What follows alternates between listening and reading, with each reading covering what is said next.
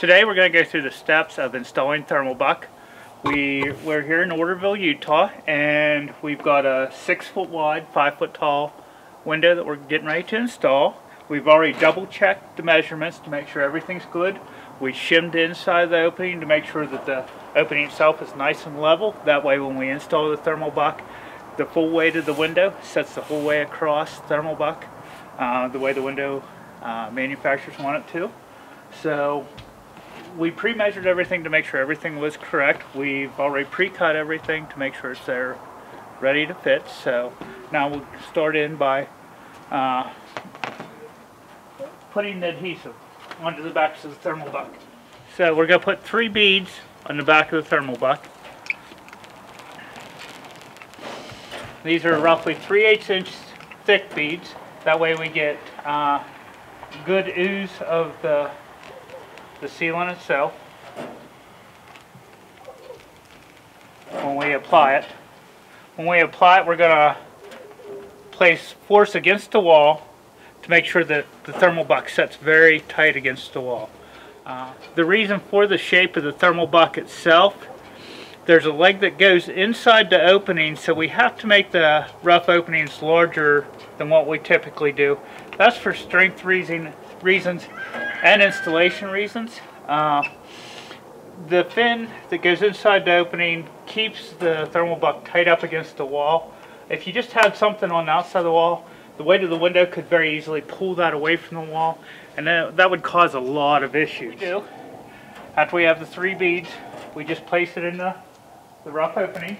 Now when we cut the ThermalBuck, we cut it 1/16 of an inch short of the rough opening. That way there's room for the next piece to come in, and we have room for sealant in the corners. We'll cover that here in a little bit. So you don't cut the ThermalBuck full length, you do roughly 1/16 to 1/8 of an inch short, and then the amount of weight that this product will hold, it's pretty impressive. So what we're doing here is we're pounding in nails every 10 to 12 inches across the sill. That way it gives a lot of strength to the application. It lets it set till the sealant sets, but it also, those nails have long-term strength. Now what we're going to do is we're going to put some sealant on the ends of the ThermalBuck.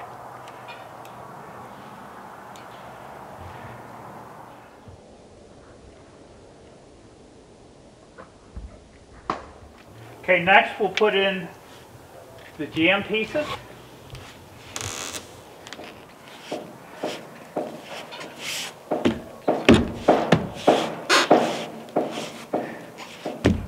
In a sill application for distributing the weight, we hold around 70 pounds per lineal inch. That's around 840 pounds per lineal foot. The seal pan in this is integral. We have a waterproof membrane on it, and the pieces have a slope that slope outwards. So all pieces have it, but it's just enough to keep the water draining. That way all windows are eventually going to leak. It's just a fact of life. So this way you have a built-in sill pan that pushes that water outward. You'll see when we install the windows, we do not caulk the bottom. It's general practice when you install windows.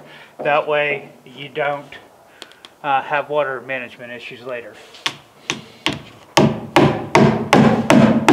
The sealant we use is a Dow Corning 758.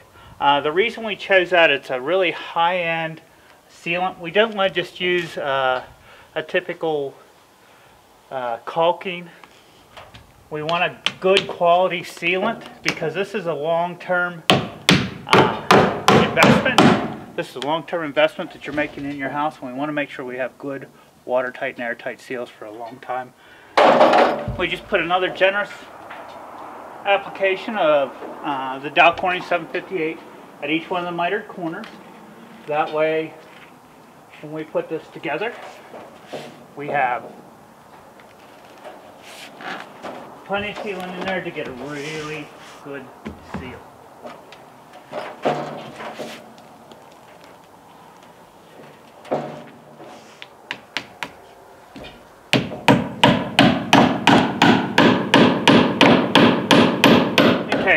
now what we're going to do is I'm going to show you how to clamp the corner to hold it till the sealant cures. We don't want you installing windows the same day you install the ThermalBuck. We want it to set for 24 hours before you install a window. So what we do is we take 2 of the roofing nails that we used and we drive them down in a fashion like this, where they hold that corner tight. With this high density foam, it will not let it move.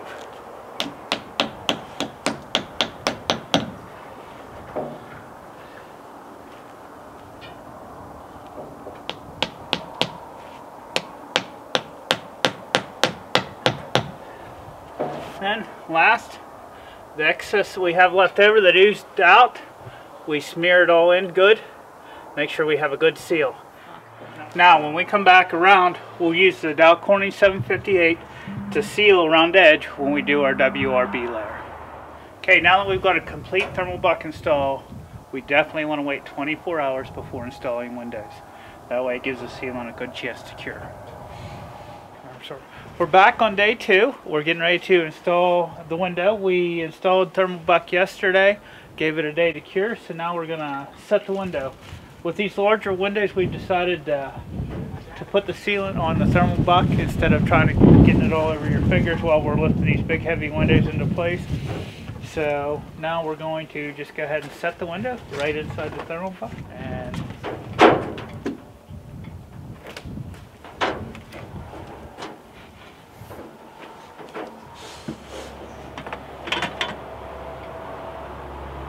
we look perfect there. Ready to turn some screws in. Put one in the center and then go ahead and put the, if you want to put the sash in, I go with it.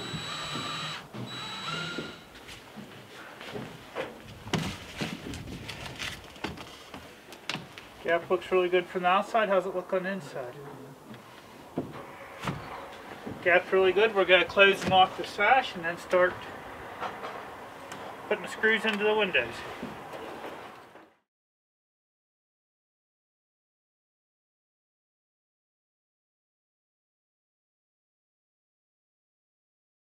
We're going to start installing Polyiso insulation. We're using 2 inches of Atlas Energy Shield, and on top of that we're going to have a 1/2 inch rain screen.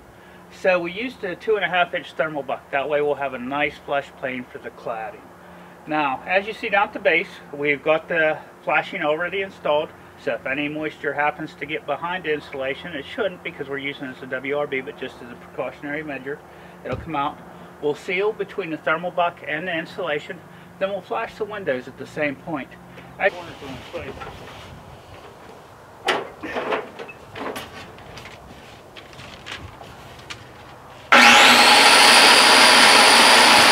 We've totally installed the Alpen windows in 2.5 inches of ThermalBuck.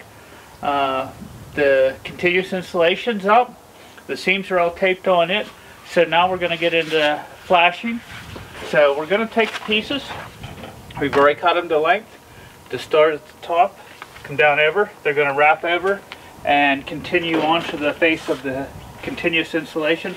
Then we'll go across with the headpiece.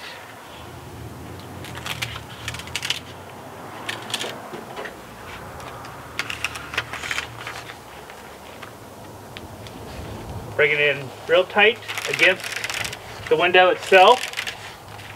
Make sure we get a good cover over the flange.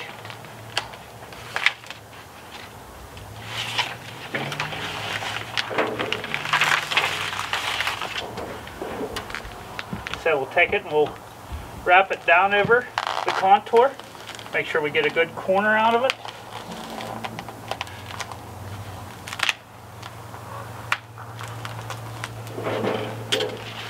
Now while Thomas is going to finish that up, I want to cover why we have the step here.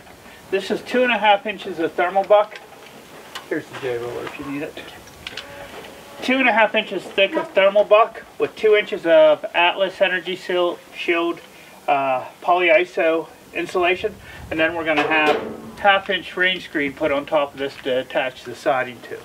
So once this is done, we'll have a nice flat plane across here to adhere the siding to, and the tape here Thomas chose to flash the windows with is I think it's very good tape. It's not part of our system. We don't have a single tape that we do recommend you using. We just want to make sure that you test it to make sure it adheres really well to the ThermalBuck. There's a lot of them out in the market. We really haven't found anything yet at this point that doesn't adhere well to ThermalBuck.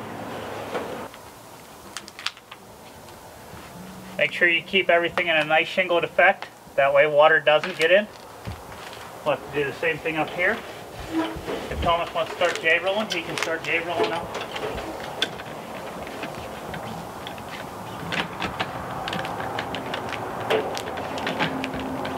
Okay. So now we've applied the protective wrap and done a final layer for the flashing.